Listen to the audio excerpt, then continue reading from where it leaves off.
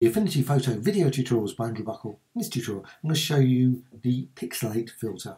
Now, Pixelate filter, you can see the effect here applied to an image. Just going to undo that, and I'm just going to go all the way back there. You can find it in the filters and distort and pixelate, and you just apply it like that. And you can, of course, go all the way up. Basically, what it does, takes the underlying colour and makes a block from it, a square block. Unfortunately, there's no sort of other features. It'd be nice if like thin features or maybe whatever. But unfortunately, in this, it can only produce square blocks. Now, I'm going to apply that. Now, if you actually want to use blending modes, there's no, if you go over here, layer, live filter, there's no Pixelate filter for there. So what you can do, just quickly go to layer and duplicate. So you've got that, you've got over there, make that selected, filter and distort and pixelate. Just modify that so you can set that up to there, and then you can just go over here and you can say lighten to create a nice lighten effect there, or just use opacity to create very subtle blocks across the image as well. Cancel. Okay, there's other things you can do. You can of course apply it more than once, so you can just go to filters and distort, and I'm just going to pixelate.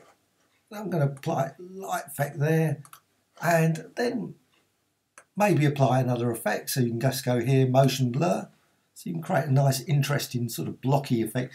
Now when you've actually created maybe multiple effects, obviously one of the best things to do is go into the view menu, studio, and then macros, and you can actually sort of save this as an actionable macro which you can apply, modify it and turn that around to create some interesting sort of.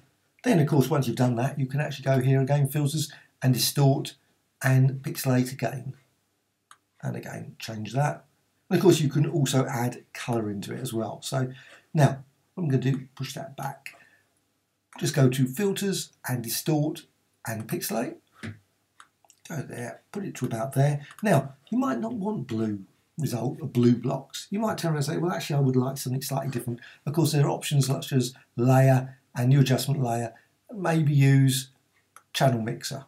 So just get that, and you can then make that even more blue or that red, and so on and so on.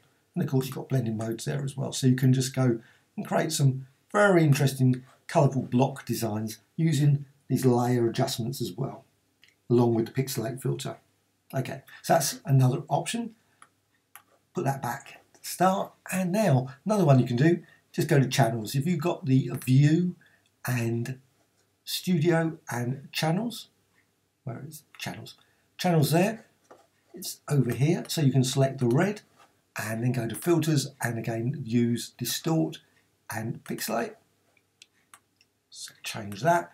Now you can apply the same obviously to green and blue, but you don't have to. So you can actually just go to green and you can then go to filters, distort and pixelate.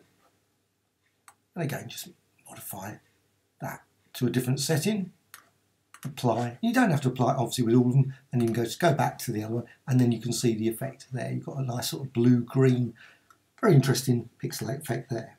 Now, another thing you can do with Pixelate, and probably what most people will be actually using it for, say like blurring out an image, sort of creating a, so just go over here to the marquee and just select there, and go to filters and distort and pixelate.